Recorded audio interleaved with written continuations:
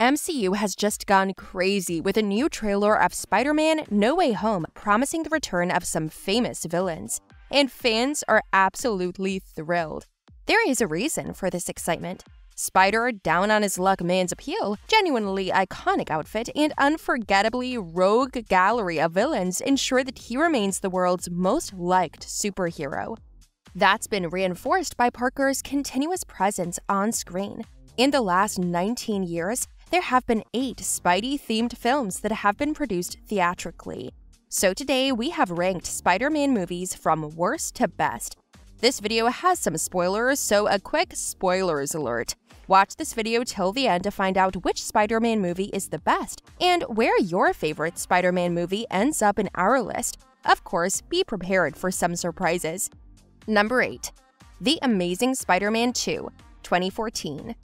A shoddy sequel to 2012's The Amazing Spider-Man. Although it has a slew of villains, none of them stand out, including Electro, the Green Goblin, and the Rhino.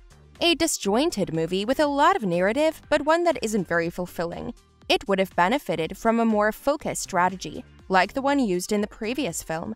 It was also a bad decision to attempt to retread the topic of Peter Parker's and Harry Osborn's relationship, which had been so thoroughly explored in Raimi's trilogy in the first place.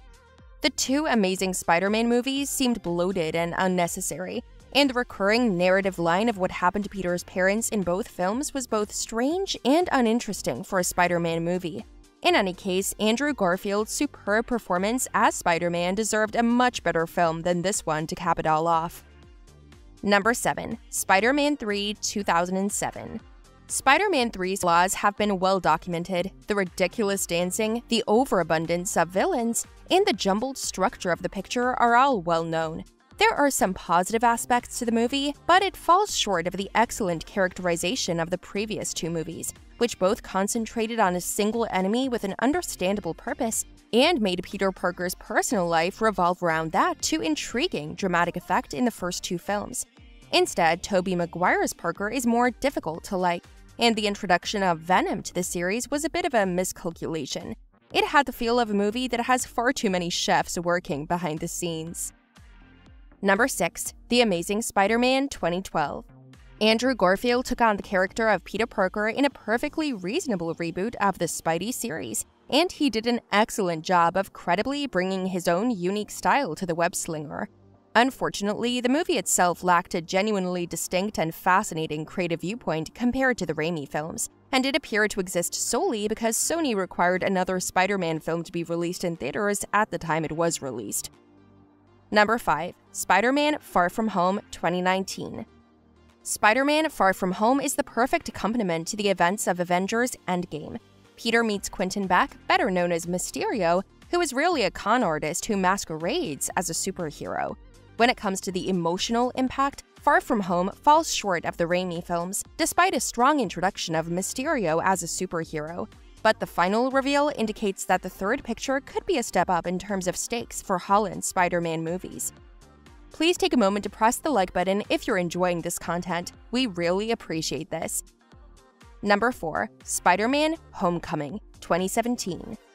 Captain America: Civil War introduced the MCU Spider-Man as Tony Stark's unappreciated buddy, entrusted with battling a gang of renegade Avengers in Leipzig Airport, Germany. Unlike the previous 2 actors' older versions, this film covers what student life is like for Spidey. Vulture is a superb villain with an intriguing working-class edge played by Michael Keaton. Robert Downey Jr.'s Tony Stark makes brief cameos, which adds a nice touch to the film, even if it does feel safe as Spider-Man's first solo outing in the MCU. This is a pretty good movie, which ranks 4th on our list. Number 3. Spider-Man 2002. While Fox's 2000 X-Men film laid the groundwork, Spider-Man seemed like the true start of the early 2000s superhero craze. Sam Raimi's film established a precedent for placing the hero's personal life at the core of the plot, with a heroic action developing naturally from there. Almost every MCU standalone film follows the same pattern. Tobey Maguire's endearing Spidey was perfect casting, and while Willem Dafoe's overacting as Norman Osborn's Green Goblin is sometimes criticized, everything about this film made sense. It's still super entertaining to rewatch over 2 decades later, and for a certain generation, it will always seem like the primary on-screen version of Spider-Man. Number 2. Spider-Man Into the Spider-Verse, 2018. Into the Spider-Verse is a humorous, creative, and well-written crossover movie featuring many Spider-folk. The Kingpin has killed Peter Parker, and Miles Morales steps in to fill his shoes. But he's not alone. Other Spider heroes from various worlds, such as Gwen Stacy's Spider-Woman and Spider-Man Noir, soon join him. It's a wonderful sci-fi take on a superhero team-up movie, and we are proud to say it's the second best Spider-Man movie ever created. Number 1. Spider-Man 2, 2004. Raimi masterfully balances Peter Parker's personal and heroic worlds in one of the finest superhero movies ever. When Alfred Molina's Doc Ock's wife is murdered in an accident and his brain is twisted, it makes for a marvelously tragic villain, a scientist with good intentions who ends up frightening New York after his wife's death. Oh, and by the way, he's got mechanical robotic arms. Based on a well-known comic book scenario, this film explores the notion of Peter Parker moving away from the spotlight when being Spidey becomes too much for him.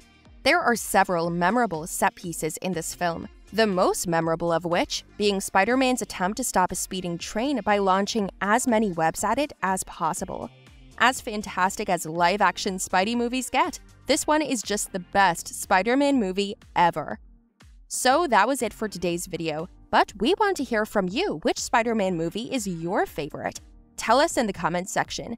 And before you go, make sure you have subscribed to the channel and press the bell icon. We keep bringing you such videos, so stay tuned, and we'll see you in the next video.